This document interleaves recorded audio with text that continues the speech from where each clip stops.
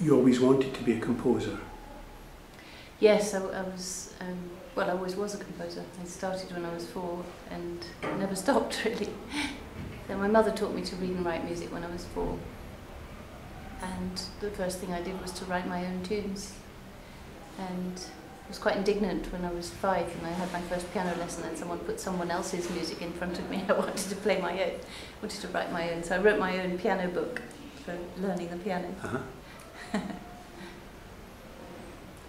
Turning to Hagar, which you're here for today, it's a Scottish premiere.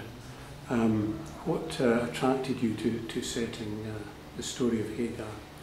Well, it was in collaboration with Clara Glynn, the librettist, and the brief was a piece to go with Curly River, which is one of Britain's church parables. So she trawled through the Bible looking for likely stories and was very attracted to this particular story with its theme of motherhood and loss and dispossession, and I think it really spoke to her. So she came to me with the idea and I thought it was a fantastic idea. It was a story I kind of knew, but I hadn't really looked at it in the way that she did, and she also discovered it in the Quran, so there are many different versions of the story.